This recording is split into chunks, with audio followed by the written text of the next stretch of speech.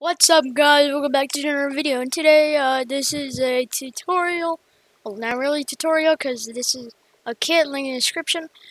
This is a anti-cheat system, and it's link in the description, and you guys could just do it yourself and unpack it and stuff like that.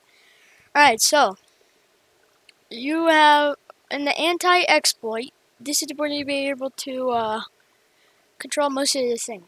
So the webhook, I don't know if you guys know how to do that, but I'm just gonna do it anyways. Okay, guys, so I'm on my Discord channel, and then you just want to edit, and this here, and new webhook, and you can name it whatever you want, and stuff like that.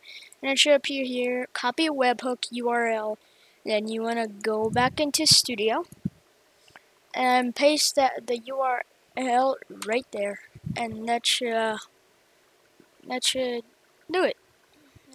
And this down here is to auto-generate stuff.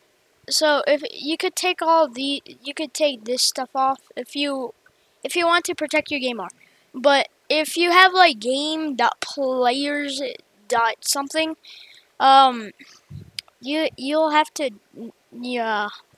you have to do game get service and put the name right there. I know it's weird, but yeah. And you could just keep these here if you don't want that to happen. You could keep these two dashes right here if you just want to keep it normal. And yeah.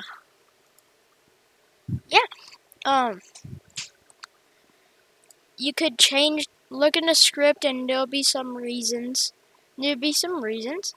And we have Dex Explorer. You have Dex Explorer, okay, a hack that you could use the Explorer inside the game. And yeah, there's a script to detect it. So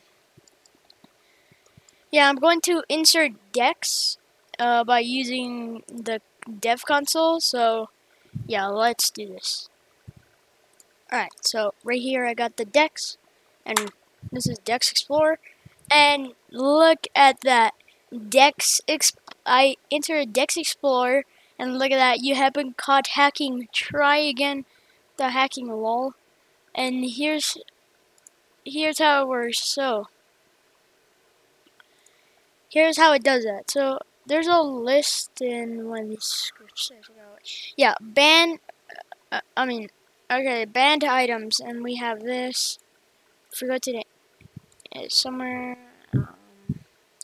yeah, we have banned items here, and one of them is, you could change this if you want, but yeah, body general. Yeah, we have that stuff like that. So if we enter one of these the banned items. So I'm going, since Roblox removed body, I'm just gonna enter a body velocity. Alright, as you can see, it's not in the player yet. If we put it in here, there we go. Works like a charm, and I think it should send it to the web. No, well, I put the webhook blank right now, so well, yeah, should work. But Roblox removed stuff from coming to Roblox to Discord, like webhooks and stuff. So yeah, that's kind of a problem, but I'll do a part 2 where that's going to be fixed.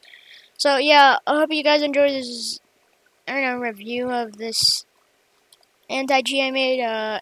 Don't forget to like, subscribe, all this stuff like that, and I'll see you guys next time. Bye!